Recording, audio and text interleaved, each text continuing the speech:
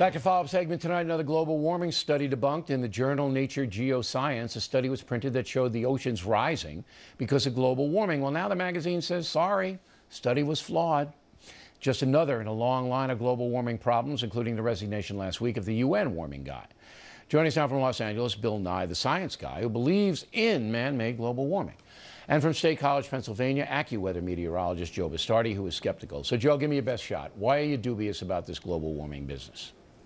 Well, first of all, let's take a look at what happened this winter, because there are a lot of people trying to now say that all the cold and snow that we had was because of global warming. This was our forecast issued in July, and then I reissued it again in October. Notice the cold and snow in the mid-Atlantic states, snow down here in Texas, warm and dry up here, wet in California. Now, how did I come up with that? Was it global warming? No. We have an El Nino and a state of the ocean in the Pacific similar to the 60s and 70s when Bill O'Reilly was growing up and there was all that snow.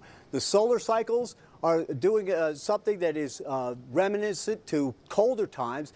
And amazingly, the very thing that John Holdren opined on last year, blasting soot into the high altitudes over top of the Arctic, actually happened naturally with volcanic activity last year, led to a lot of blocking over the poles this year. So once again, you have a meteorological explanation for what happened.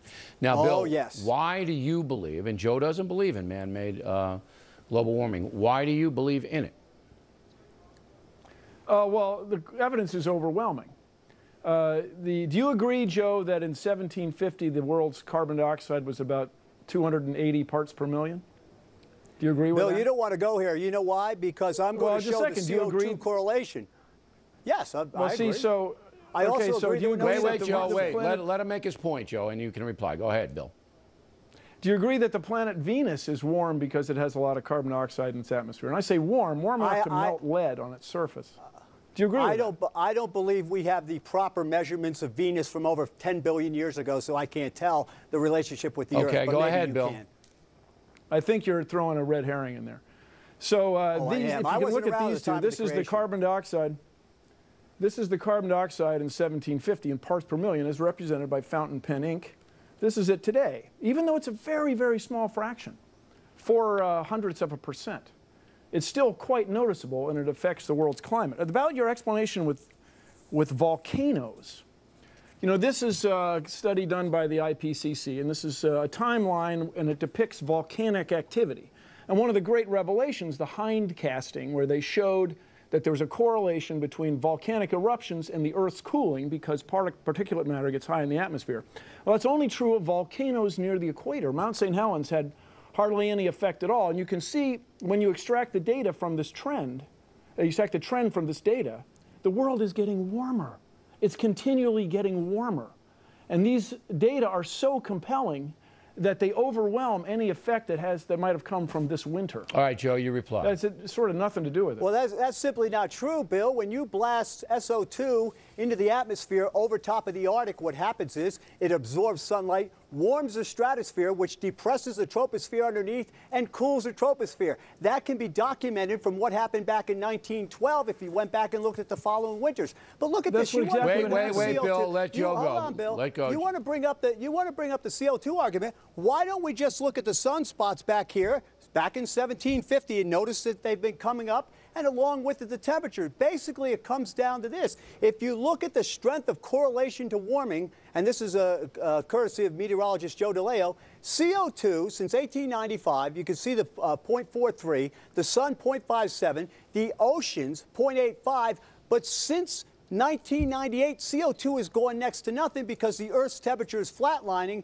and CO2 is coming up. So what you have to believe, folks, is this, that the sun plus the oceans plus the volcanic activity plus natural reversal has less effect than the yearly human contribution equal to the width of a hair on a 1-kilometer bridge of a trace gas needed for life. So if you want to believe that, you can go ahead and believe that. All right, let Bill reply. Seems kind of go hard ahead, Bill.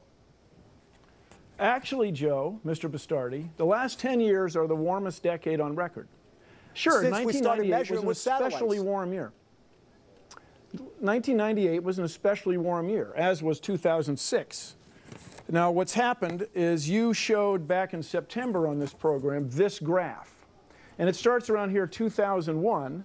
And the idea is that it shows the world cooling off. Well, it's weighted because of the especially warm 1998. When you extract the data as the Intergovernmental Panel on Climate Change has, you see it go up and down, but the trend is up. Now, here's the question for you, Mr. O'Reilly, for Mr. Bastardi. In whose best interest is this? The Intergovernmental Panel on Climate Change does these studies. They argue about it. That's what ClimateGate was about. The one guy calls the other guy an idiot. One guy calls his method no good. The other guy said his method's really good. But the world is getting warmer. Carbon dioxide is a very strong greenhouse gas, has a very long residence time in the atmosphere. It is making the world warmer, along with methane and other human activities. In whose best interest All right, let me give Joe the last word. To deny this stuff. Go. All right, Bill. It's a mystery. How are you measuring? We're measuring temperatures since the satellite era began in the late 70s at the end of the last, what we call the cold PDO. And what I want to show you here real quick, folks, Pacific is that Decadal Oscillation. Wait, let him finish. The Pacific Decadal Oscillation, if we take a look at this right back here, we see that during the 70s here, and you can see the Time magazine from late 70s, we were in a cold PDO. We've been warming it up. We are now turning colder. And the fact of the matter is that if I'm right, and this is the greatest debate ever, Bill Nye, the greatest lab experiment ever. If I'm right, the reversals will lead to a degree and a half cooling. If you're right, they're not. But what are we worried about right now? Okay. What we have to I'm look worried at is the about next I have 20 to go or 30 to a years. break.